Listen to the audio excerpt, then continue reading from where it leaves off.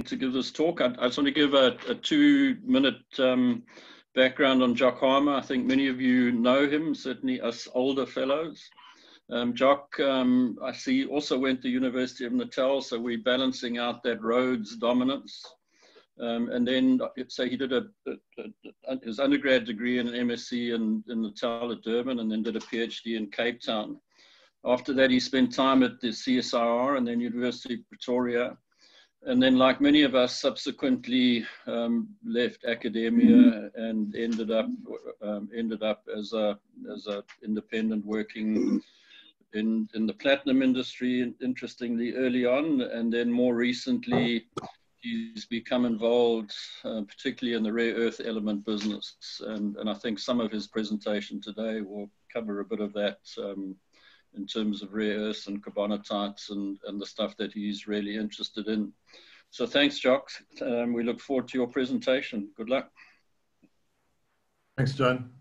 And thanks for indulging me in letting me in here as an Eastern Caper. Yeah, I today just want to share some memories of working in Greenland. And I gave parts of this talk to sort of my exploration group. Just us in Africa, we tend to get used to being able to going to the field, go back into the field whenever we want to. It might be messy, it might be muddy, it might be hot, but we can get there. Whereas Greenland is a very different situation. So first off, why Greenland? Why did I get involved there? When I was exploration manager for African Platinum, sort of 2005, 2007, one of my responsibilities was looking around the world for alternative PGs. This was the time of the PG boom. And met up with a group called Nuna Minerals at one of the PDACs. And there was a lot of snake oil being sold in those days. And I quite liked what they had to say and the way they were doing things. So I had that in my mind. Then FPLATS was bought out by Impala in the beginning of 2007. And they approached me to join them to sort of sort out a whole bunch of the exploration assets that FPLAT had. So that's when I started consulting. I didn't want to join a big brother organization. And so I negotiated with them to consult for them. And when I joined, when I started consulting, I increased the size of the exploration wing by 100%. Because Peter Harrison was the only other guy that was in there. And Peter and I were comparing notes about, he had the same sort of thing around the world. And we both were he'd also picked up on this Nuna Mineral. So we spoke to Les Payton, and we flew out there in 2007 to have a look and talk to the guys. And we both then felt it was worth having a punt, and we got Impala to take out an option on some of their PG projects. So that's why Greenland. So let's just have a look at a couple of things. This graphic here just shows you sort of sitting on top of the world.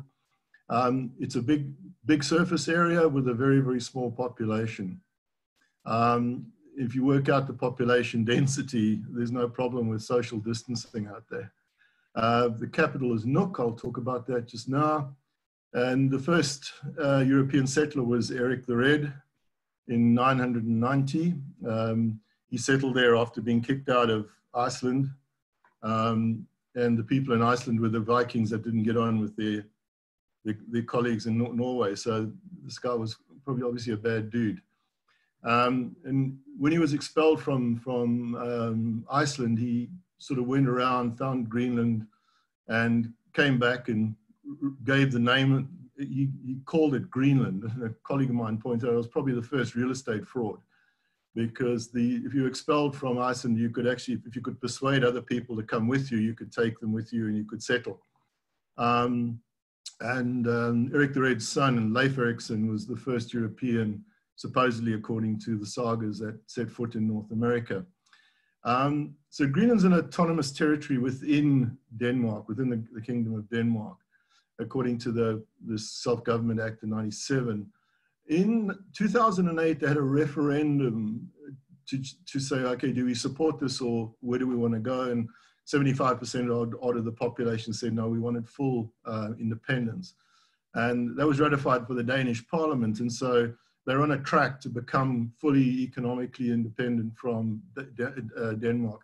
This is really important because they identified mining as as one way of actually getting this economic independence. And so they're very, very pro mining. So just to put the size in context, it's sort of between the size of Saudi Arabia and DRC, with their population nothing like what we find in those countries. So they have a population of 56,000 that would fit into the Ellis Park Rugby Stadium and still leave a whole bunch of empty seats. And with in context as well, when we went across there, Impala had more employees on staff than there was population in Greenland. So to get to Greenland, the easiest way is an Air Greenland flight from Copenhagen. That takes you across Iceland, which is quite an interesting thing. You land in it's a converted old Air Force base of the Americans in Kangerlussuaq. And you fly across in these big tours, and then you get onto a little dash and fly down to the capital, Nuuk.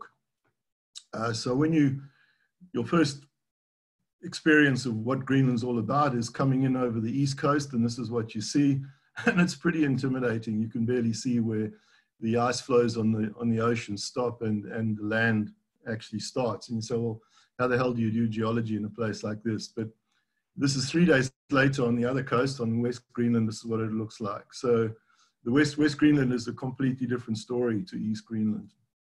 So that's a Google map of Nuuk, the capital. As a population of about 17,600, that was back in 2017. There's approximately 45 kilometers of tarred road. And that's probably more than half of the total sort of roads in Greenland anyway. So Nuna Minerals, the company we were there to being better, their offices, their new offices which were built in about 2016 are there. And the other important part is the Gotthard Brew House down here, which nowadays would be called a craft brewery, but then it was just a brewery, a little restaurant place, did really good beer. And this is the muskox on their label, and they served really great muskox steaks. Okay, this is what it looks like in sort of midwinter when the lawyers finally got the option agreement sorted out. I had to go over and get all the data. I was there in February. This is what it looks like from outside the offices, and this is what it looks like in the middle of July. So much more balmy conditions, and a lot of outcrop to see in the summers. So infrastructure, I call it BYO, bring your own infrastructure. As I said, 40 Ks in Nuuk, probably less than 80 Ks throughout Greenland. Main access is via the coastline, the fjorded coastline, gives you a lot of access, and also the Greenland 4x4. And this is what it is. This is inevitable if you're going to work there. And Nuna Minerals had one of these on rental from Air Greenland for the entire summer with 2 pilots. And that was their main source of transport. So the field season, all going well, is about 4 months long, from mid-May to about mid-September. If you're doing drilling, there's a possibility of squeezing in an additional month either end of the season, depending on what the weather's like. And most of your access is using these, the big fjords there are navigable by freighters throughout the year. So that's on the west coast. So that's a really important point. And there's this, on the Fiske Fjord, there's this quarry, they quarry pure olivine, which is used for casting and stuff in Sweden. And their very first, when they opened up, their very first shipment took place 15th of December, right middle of winter. You'll see here, it's not iced up at all.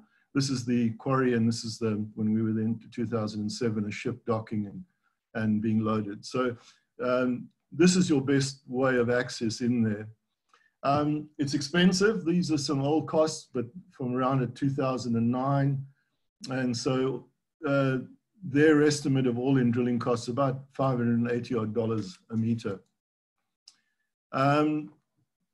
Countering that, it's an incredible can-do society. It's tough, it's rough, it's expensive, but just suck it up. Let's get on with it. Okay, so let's get on with looking at the PGE exploration we did there.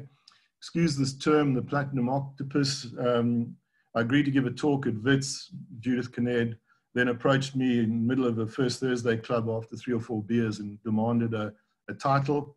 So I said the quest for the platinum octopus, and sounds punchy, but explain it a little bit in a bit more detail, justify it, let's put it that way. So Nuna Minerals had a large licensed areas under license.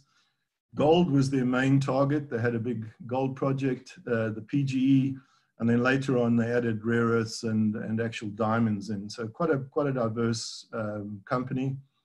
And what we're focusing on here are the PGE anomalies. They'd identified this in the Fiskefjord area through very regional mapping and sampling in over 95 to 97.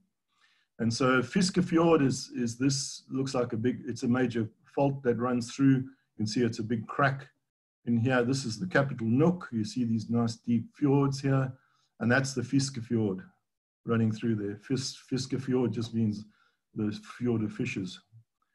So this is more or less the target area. So this part of Greenland, there's Nuuk there. There's a number of major terrains of different ages. And this is based on the Archaea terrain, which is the old Archean core terrain where the Mitsoc gneisses and all of that occur. The terrain here are sort of granite greenstones, metasedimentary gneisses, but they're big keels of metavolcanic amphibolites and also ultramafic intrusive complexes. Some of them layered, and norites are conspicuous. And in local terminology, they refer to the norite belt of intrusions that run down in this area here. There's a recrystallized zircon dated 3 billion for this particular complex.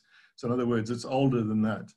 And these rocks here have all gone through granulite grade metamorphism. So here's a map of the area under license with the different ultramafic bodies flagged.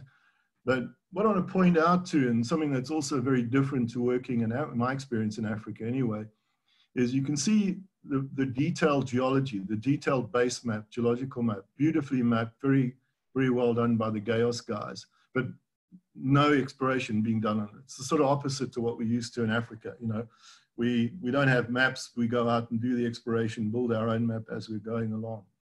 In Greenland, you've got these beautiful Geos maps. So these are just some of the different centers that they'd identified with PGE values. This one in the middle here called Amekok. And the Impala option focused on Nuna were quite keen on us looking at all of these things, but the argument was that due to the distance to the closest smelter or whatever, to make this thing work, it would have to be a massive ore body. The amphibolites at that stage were assumed to be the Metagabroic part of this big layered complex. Some of the other ones had probably better initial results, but they decided we'd focus on Amekok. So we signed the agreement, they signed an agreement, and we could start work in 2008. So why the platinum octopus story? This is the outline, the dark green rocks here are the amphibolites, and you can see the ultramafics in these purpley colors largely around the edges, okay? So if you look at that part of it, it looks just like a giraffe, you think? Okay, so a giraffe in Greenlandic is in Kunkakatsuk, which the Nuna Minerals guys thought investors would not get their tongue around. So if you change your perspective a little bit, and look at the bottom bit here, it looks just like an octopus or a squid. And that in Greenlandic is Amekok. So that's what we're looking at. These were the results prior to us getting involved. There wasn't a lot of focused exploration. It was a lot just regional walk and grab type sampling, a large amount of the preliminary stuff done by the CEO himself, and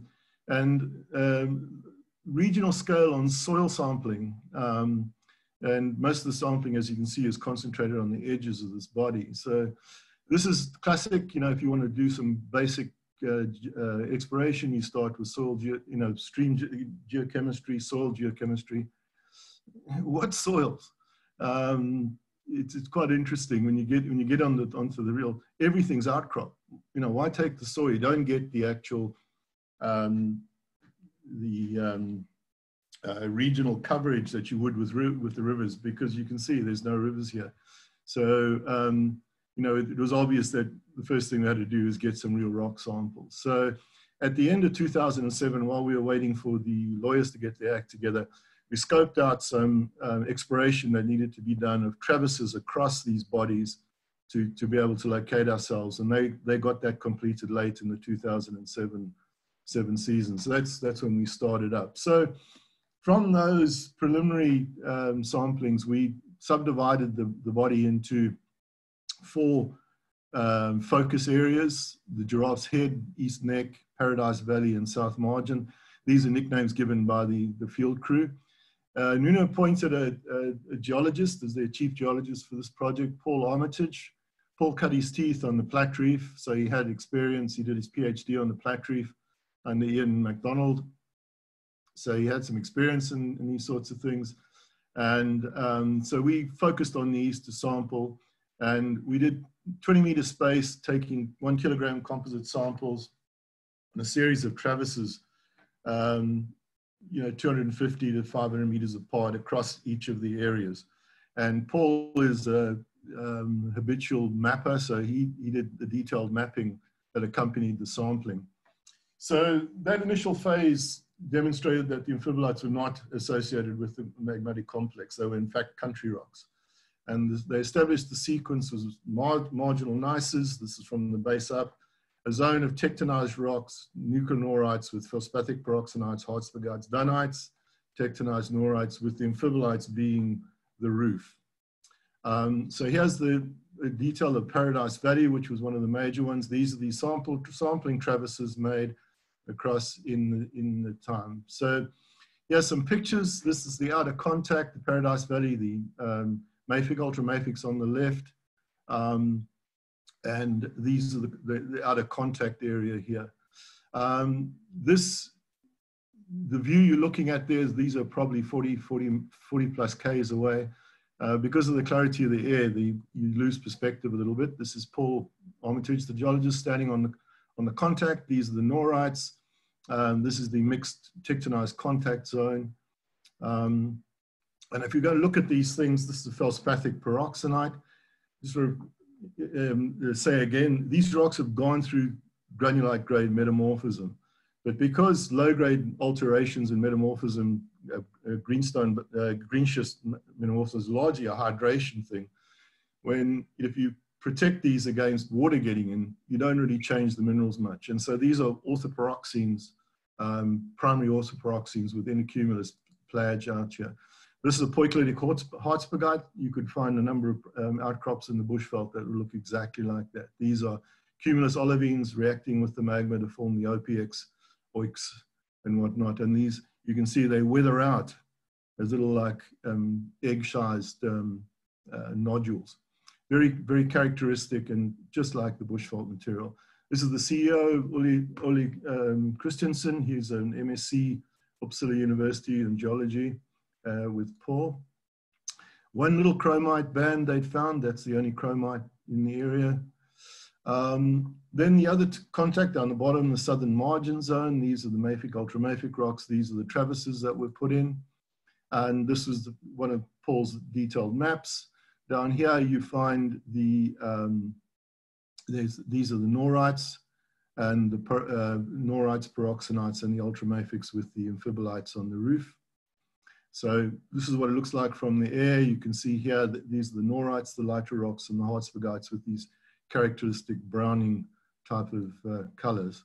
So here we have these banded felspathic peroxenites, with the norites, quite conspicuous color difference. And there's always standing next to these banded felspathic peroxenites, very, very similar to the Bushveld lower critical zone rocks. This just shows this very well-walked pathway here with very little population, 0.026 per square kilometers. How do you get these well-walked pathways? Well, these lads are running all over the show there. So this is just to give you an idea of how things worked there. Between 19th of June, 16th of July, all those traverses were put in. A total of 896 samples were collected, and the PG assay results we got back by the end of July, within a couple of weeks of the project ending. This is at a time, as I said, during the platinum boom. As I recall back then, we were waiting 4 to 6 weeks turnaround to get PG values back in, and yet, you know, we were able to work at that sort of turnaround. We dilocated some 0.5 gram to 1 gram per ton things. These are in situ, we saw that the norites were playing a role, very similar to the Bushveld. We'd like to think about these things being ultramafics, but it's near where you get the phage cumulus that you get the PGE. Interesting things, not associated with sulfur. We found very few sulfides at all around. Very high platinum palladium. The regional results showed high platinum. That was one of the attractions to us in Impala. Very low in gold. You'll see that later. Okay, we followed on from that to doing detailed channel sampling, actually cutting sawed channels in the outcrop. And these were 20-25 meters long and sampling down at about 50 centimeters cuts. So these are the technicians with the cutting tool. This is not a particularly good outcrop area, but here's a channel that's been marked out. We've marked these things 20 Ks, and these are the sampling markers on that. And here's a cut channel. You'll see coming along this is Peter Brown, who took over as their senior geologist while we were working on that. So you can see there's a cut slot, and you take really precise 50 centimeter sections across there. In all, that totaled up to about 1,100 channel samples, 10 different channels, and these were able to confirm the presence of narrow reefs of PG rich. Again, the grades were not mega, about 0.5 to 1 gram per ton, very high, consistently high platinum palladium. So here's some of these cut. These are the channeled samples across the details. Here we have hartsbergites, the norites, and these peroxenite layers in there. And you can see the hits are close to, they're in the norites close to where we see these peroxenite interfaces. Ian MacDonald from U Cardiff got involved and did some intensive geochemistry. This showed these are the leuconorite ultramafics, and you'll see that the amphibolites are very, very different. And on the basis of that and the structural mapping that Paul did, it was quite clear that these were the roof. They're not associated with the late intrusion itself. When you look at the platinum group elements, you'll see one of the characteristics, very, very low gold. And in the marginal zone, the southern margin zone, very, very high rhodium. And at that stage, rhodium was up in the, I think it was close to $10,000 an ounce.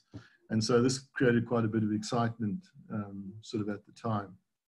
Okay, so just to summarize what we accomplished there, 1 in 2,500 scale mapping, we identified a mineralized PGE zone, and then channel sampled that down to almost what you would do with a drill hole within 3.5 months.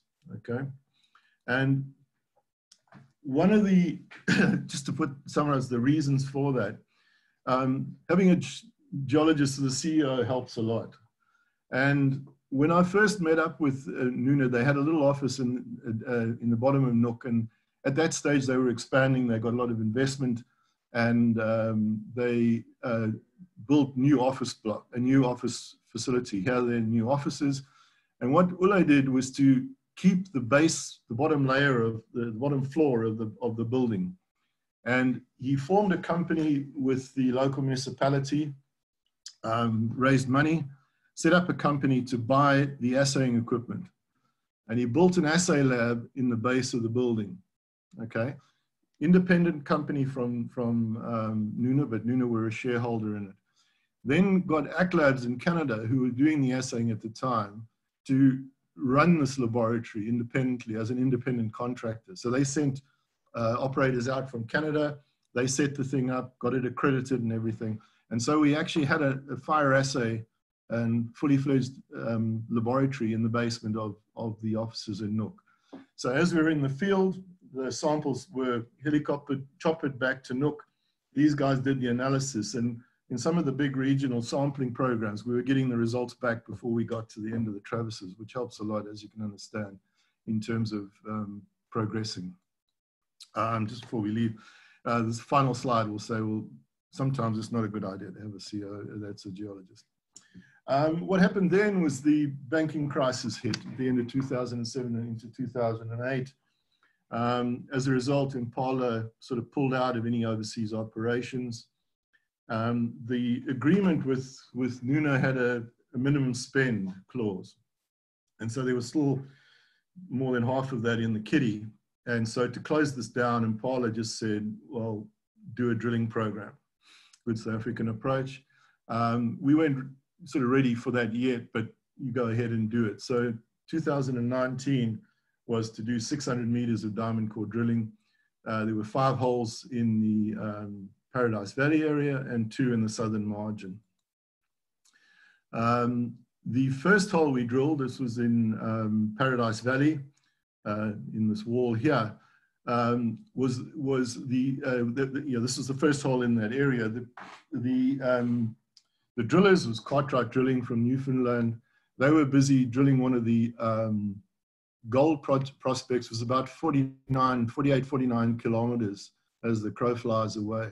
So they brought the rig across in flights, in pieces, and then reassembled it on site here. And this one here, these are the drilling rods coming in. There was a wind blowing, and as he came in, the things were spinning around. And when you're standing on the ground trying to control it, it gets a bit hairy. All he did was to back off, put them into the snowfield here, took away the angular velocity, picked it up and brought it in. These guys were really pretty good. So this is the rig assembled and ready to drill. And geologists waiting for some action. So the results of that was they confirmed the persistence of these reefs at depth. The hope was that the grade would increase as you got into, basin part or whatever, but it never got much beyond 1 gram per ton. So Impala pulled out of all their overseas operations. They regarded this as a sort of technical success, but we didn't go, they didn't take it any further than that. The interesting thing here is I found this old plotter mine. If you just look at, they found we had these high palladium, low palladium. In those days, palladium was a bad news. Now the values are not that different. And you'll see that those channels mirror very much what we got out of the borehole. So quite an interesting approach to sampling in those setups. All right, so how can you get that type of quick turnover in a short time? Narrow field season, you lose days with weather. So your logistics are critical. Like when you make the most of those months of clear weather. So this was the Nuna way. So what they do, load up all the camping stuff and everything for a base camp from head office, take it on a barge. This is ahead of the season starting. Technicians and that go up and establish the camp. And so this is Kusuk Camp. There's a helipad. This is a lake. So this is the actual fjord, and this is a suspended, elevated lake. And these are weather havens. That's the main camp there. Okay. And so there you have kitchen, mess stores. This is the accommodation for the pilots and the VIPs. Palazzo Pipi. That's the toilet. And the geologists live in these are their tents. Okay. I was regarded as a VIP, luckily, because I was managing the stuff for Impala. And yeah, by the way, I was managing this, not doing the day-to-day stuff. I went through there for sort of 2-week-long trips. Paul was doing most of the stuff. I think I had this little hut here. This is the little logging shed. These were not our cores, these were one of the other projects. This was our splitting setup. We were isolated down away on the other side of the hill because you couldn't disturb the sleep of the pilots. They had 2 pilots and they worked continual shifts. They drilled through the night as well here. Okay, so at the end of that, that season, they had a sort of wrap-up session with the geos and talking through in all their licenses. They'd just taken out licenses for diamonds further north than where we were working. And I noticed on one of them that there was a carbonatite. And so I actually, inquired, because at that stage I was busy with a company setting up and looking for rare earth projects in Africa. I was able to fly. They flew me up onto the carbonatite, and right at the end of the season in September 2009. And I was able to get 2.5 hours on this particular complex. That was just because weather constraints. Waited like 2 or 3 days to get a helicopter that conditions to get up there. And there was a very detailed PhD Geos memoir by this guy Knudsen, so I knew what to look for. Took a bunch of samples. 2 of them were fairly high rare earths, and so on the strength of that, they asked me to submit a proposal for a proper exploration study, which I did, and then I designed and managed an exploration program on this carbonatite in 2010. In between this and getting there, they'd found a second carbonatite. They had a license, another carbonatite on one of the other licenses. So in 2010, we went out and actually did the some exploration on, for rare earths. So just to try and keep up with this fancy titles, rummaging for rare earths. So here's the west coast of Greenland. There's Nook as a marker, and these are the kimberlites and kimberlite-like ultramafics, lamprophytes and kimberlites, these red dots. And there's a bunch of carbonatites coming through. And there's this one here is Kakasuk, and down here is Tukiusak. These were both under license to Nuna. This one up here, Safatok, is a fairly well-known carbonatite. There's a company called Hudson Bay who were exploring for diamonds up here. The diamond industry wasn't all that good. John will tell us more about it next week, I believe. And so Hudson Bay redesigned themselves as a rare earth company. Spent quite a bit of time talking to us and not getting some tips. But I'm not sure, I think they still have that project. Anyway, so the 2 we're looking at is Kakasuk there and Tukiusak. And here's a map from Sebastian Tapper and all, who did the first write-up on Tukiusak. You'll see that there are 3 provinces here, different ages. The Safatok area, they're sort of 600, 500 million year old. Tukiusak is young, it's sort of like Karoo aged. And then down south is the better known Garda province with lots of alkali silicates and carbonatites in there. So these are 2 different ages, but in the same sort of general area. So just to highlight those 2. Tukiusak was only discovered in 2005 by Gale, so we were there in 2010. Quite exciting to be in there. It was written up in 2006. It's 157 years and quite detailed geochemistry, not so much geology, but detailed chemistry, including isotopes and all sorts of fancy things in this report up in 2009. But we're the first exploration to be done on there. So this is the discovery type geophysics. They had this anomaly along with stream sediment sampling anomalies, and that they used to trace. They went back in, and this is the Aramag anomaly here. So they defined what they call the complex. That's the Aramag anomaly with a core area in the middle. And then this is they've got out here is the extent of the influence of the carbonatite. It's not the carbonatite itself. So that core zone this is what it looks like here. There's very little outcrop or no outcrop. And you're right on the edge of the inland glacier. So this is the edge of the ice cap. So there's nothing out that way. So when we were traversing down, we found there was very little outcrop here. There was a very thin veneer of till, only about 1 meter thick, but it was enough to mask what was underneath. So we were limited to sampling in these gullies. And what we found was that rather than a big plug of carbonatite, these were sheets. So these brownish color thing here are intrusive sheets of carbonatite cutting into the gneisses. So overall, we estimated probably no more than 10 to 15% of that area that created the magnetic anomaly was actually carbonatitic. These were narrow sheets like this. The Nuno consultant geophysicist did some workups to look for texture in the mag, and you'll see here this upwardly continued modeling. You see these very nice indications. It looks like a sort of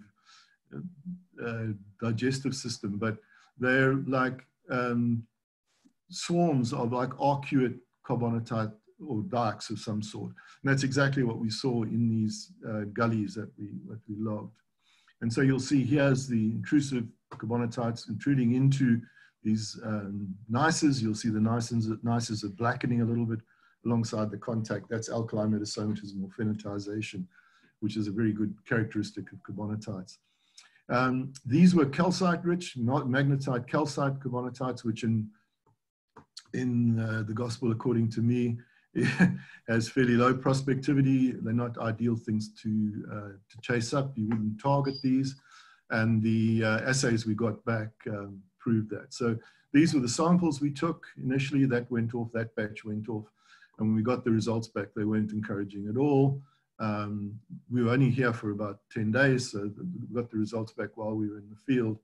And actually, in fact, we didn't. We sampled those. And then we said, well, look, I don't think those are going to carry anything. We went back to the mag, well, not the mag, but the radiometrics.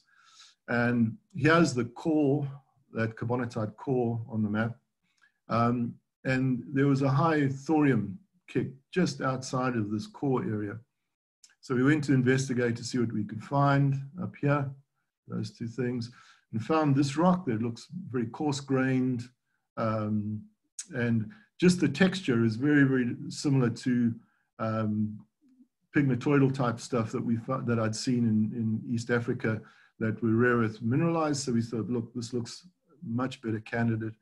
Submit these as well. And these are the samples we took, and you can see we got well over 1% to 1 to 3% in all of these, just based on that on the textures. It was quite nice. These results came back afterwards. So that was really interesting. The main focus of our attention was this complex called Kakasuk, which has a bit of an identity problem.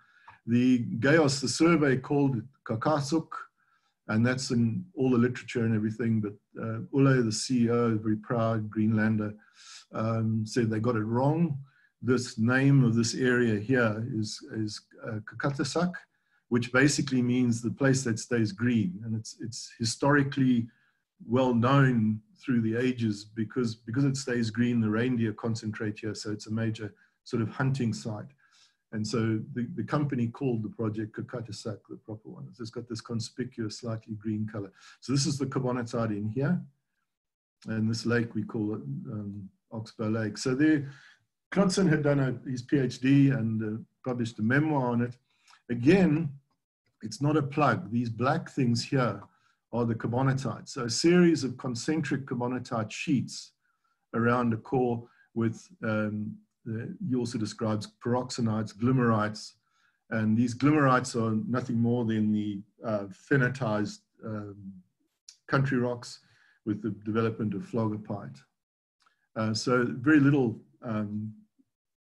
actual carbonatite.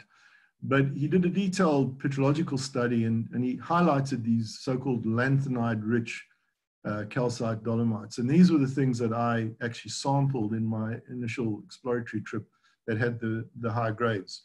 These are fairly smallish dikes, so that the trick here was to see how many we could find, see if we could find any bigger ones. What would the likely tonnage be? They would probably have the grade, but would they actually have the tonnage? And so this is an area here. That's our camp. So there were, you know, there was myself, Paul, and 2 Cardiff students that were with us. And down here you can see there's a few little huts there. Those are abandoned derelict Geos accommodation from when they were doing the mapping. And those have been used through the years by fishermen coming to thing here. And the students found some rather interesting Scandinavian magazines in there, which they were very, very pleased about. I'll say no more. This is, we're just tenting out there, and we'd get provisions flown in every 4 or 5 days. One of the students took this picture, and it's quite funny. It looks like I'm a bit concerned about this guy crashing, and I was just holding my hat on, really. This was the mess tent. After we all had a go, they all decided that I cooked the best, so I did the cooking, they did the coffee and the washing up, so they called it Jock's Bistro. These are what these little dike things look like. They're small. That is a smallish one, but they're quite, these are all nices, very conspicuous. And when you look at them again, you've got this pigmentoidal texture. I'm going to get too technical, but these are normally relics after Burbankite, which is an alkali rare earth carbonate. And you'll just notice here, I'm just highlighting the fact that everyone's got the bags on their head. This is me taking a sample. You'll see that I've got my pants all tied up and a bag over my head, and that's to get rid of mosquitoes and black fly. And this is the cap they gave us. This is the Nuna Minerals cap, and at the front here, if you clip it on, there's a built-in net vest that you can keep the flies off. One of the interesting things we discovered working in the field there is that you can walk faster than a Cucurbitaceae mosquito. So when you're traversing, these are a pain in the butt to have, or a pain on the head to have when you're walking around. So you walk along and all you realize, okay, the mosquitoes have left us, you take it off, you chat away. When you stop at a rock and start talking, within about 5 seconds, the mosquitoes catch up with you. So we did quite a lot of sampling. We picked up as many of these little dikelets, trenched a whole lot of them. And these were the results. Both the trenches and the outcrops gave us quite good values. Anything, say, 1.5% would be regarded as probably as grade. So this was really encouraging for these initial studies. Okay, so that's what we wrapped up. So essentially, what happened next? On the basis of that, at the time, I'd set up a little company trying to find rare earth assets, and my co-investors in that said, okay, boys, that's enough playing around. You've got to focus on getting this company going, and we reversed the things into an Aussie listed company in 2011. So I was out of the game. Paul and the other guys went back in. They did quite a bit of drilling, 2,000 meters on both Geoscientists. That didn't go very far, but focused on Cucurbitaceae. And on the strength of that, they actually signed an earning agreement with Kores, the Korean Resources Corp, who were looking for rare earth assets. They signed a similar one with Frontier on Suncorp's drift in the Cape. And they drilled again another 2,000 meters in 2014. Then, unfortunately, the wheels came off. And Nuna Minerals were a bit too widely spread. Their principal investor was the government of Greenland.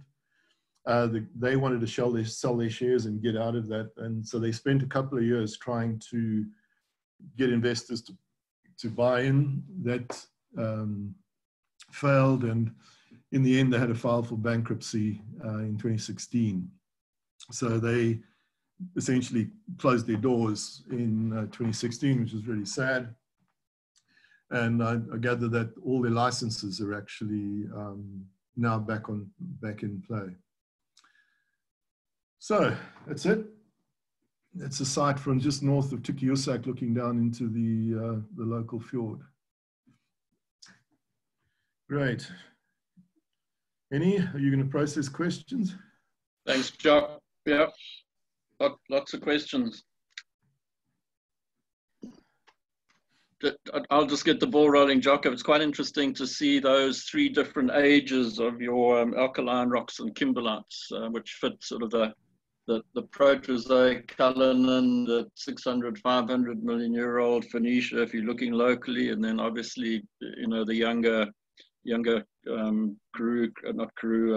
what's the Jurassic, Cretaceous kimberlites and alkalic rocks. Yeah. Now, it was interesting in 2010 being there because they had, I can't remember his name now, Hutchinson. They had a guy who was like focusing on their kimberlite stuff. And in Geoscientists, there are a lot of these aelokite dikes, you know, cutting through or near the complex. And it was quite interesting to see, you know, they're doing the indicator mineral things. We're all giving really nice vectors, but they all vector into the middle of the glacier. So, yeah. And again, just for interest, I mean, Larson and Sebastian Tapper have done some good work on those, I think, particularly the kimberlites and the ages. Sebastian obviously is a lecturer at UJ, and Katie Smart's husband, who Katie's at Wits. All right, questions?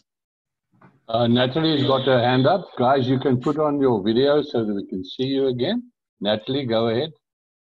Can you see me? Can you hear me, everyone? Yeah. Maybe slightly off topic, but I just wanted to know if you'd noticed if there'd been a noticeable shift in the field seasons due to any sort of climate change or anything like that. Longer field seasons or anything to that effect. I haven't heard any reports of that. It's quite interesting with the global warming story. To the Greenlanders, they think this is the greatest thing, you know, because they're getting more and more land that's coming out. Yeah. And you hear all these, you know, which are serious, the reports of the glaciers melting and stuff like that, the Greenlanders think this is great. They're getting more country. Yeah, I mean, it's the same in Canada. They say we'll be able to open up more exploration possibilities there, but I'm not sure yet. Yeah, I haven't had a lot of contact with the guys, you know, subsequently, unfortunately, but I would suspect there wouldn't be a major change, you know, probably because when those things shift, you often find you get stormier bits, or you get, you know, you get into that bad area where you get lots of rain rather than snow and clear areas and stuff. Sure. Thanks. Yeah, it's just very interesting. Sounds like a really cool place to work. Excellent. It's fantastic. And they really want, it's what was an amazing change for us, you know, they want you to be there. So when we arrived there to go and get all the stuff thing for Impala, there was like a demand from the local minerals thing that we need to go down and see them. And we went down there, and, you know, they don't say, well, hey, you know, you've got to do this and do that. The first thing they say is, you know, you've come to the right place. You know, this is the good thing, and they want you to be there. It's got to change. Thanks. John Trustwell, you've got a question? But he's still muted, isn't he, Penny? Just hold down your space bar, John, and then we can hear you. And then after that, we'll hear what Elaine has to say.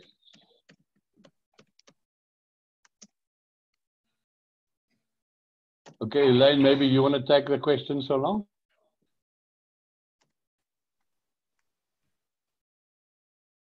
Speak to us, Elaine.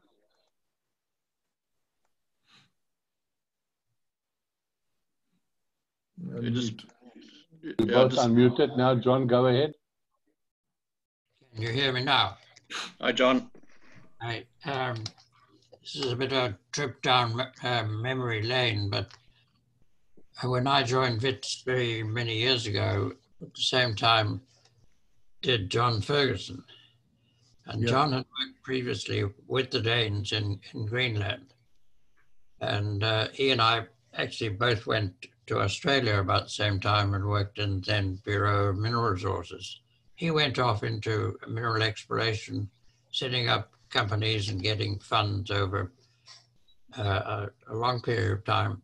And I remember him saying that he had, when he worked then in Australia and Canada and Greenland, and saying that he had been in Greenland every year for 30 years and had been given a gong for his efforts in relation to exploration in Greenland. I'm sure it's a chap, Jock, you will have come across in your workings, and perhaps more recently. Yeah, in a way, he was instrumental in me getting involved with alkaline rocks and carbonatites. When I was doing isotope work at BPI, he was just sort of leaving bits, and Grant and Spike McCarthy and John Ferguson got hold of me and tried to persuade me to do a PhD on the Pilanesberg, which sounded like a damn good idea. So when I applied for exemption or postponement of my military service, they sent me my call-up papers.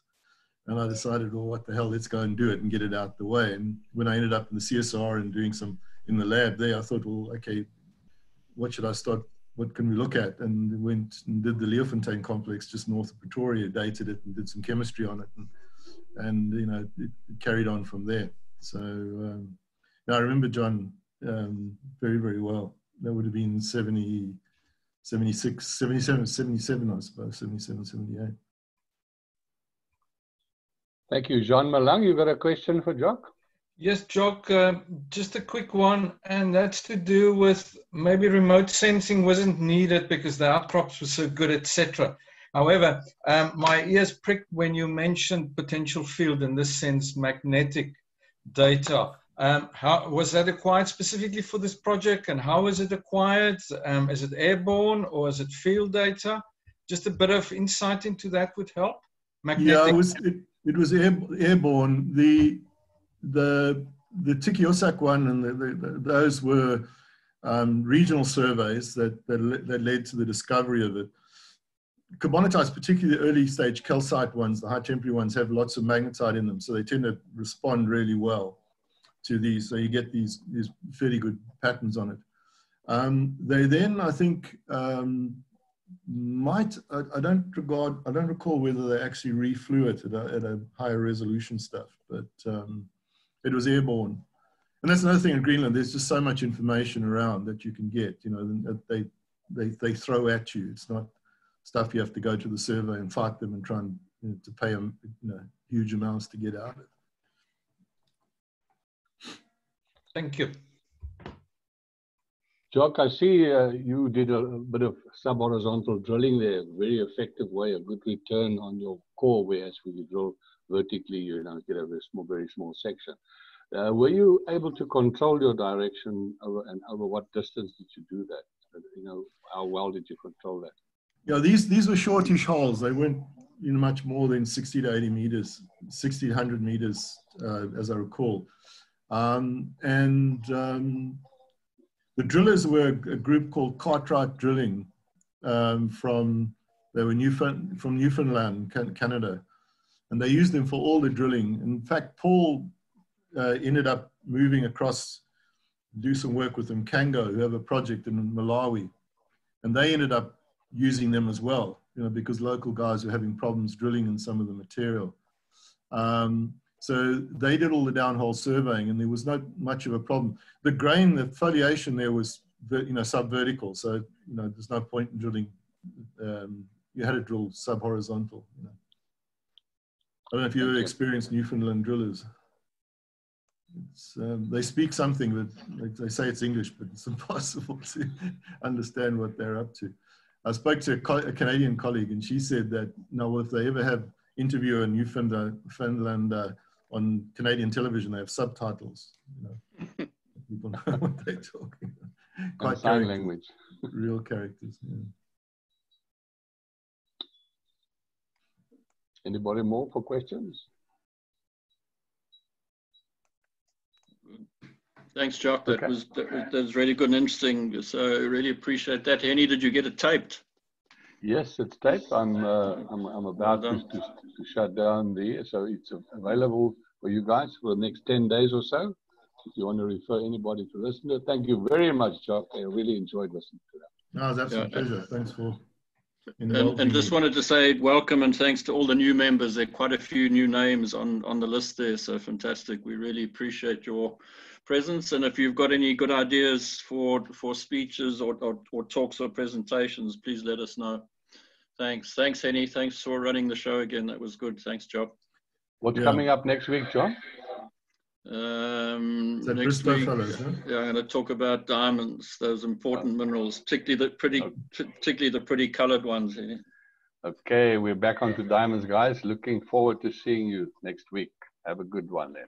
Bye-bye there. Okay, thanks. Thanks, Bye now. Eddie. Thanks, John. Thank you very much, Jock. Pleasure.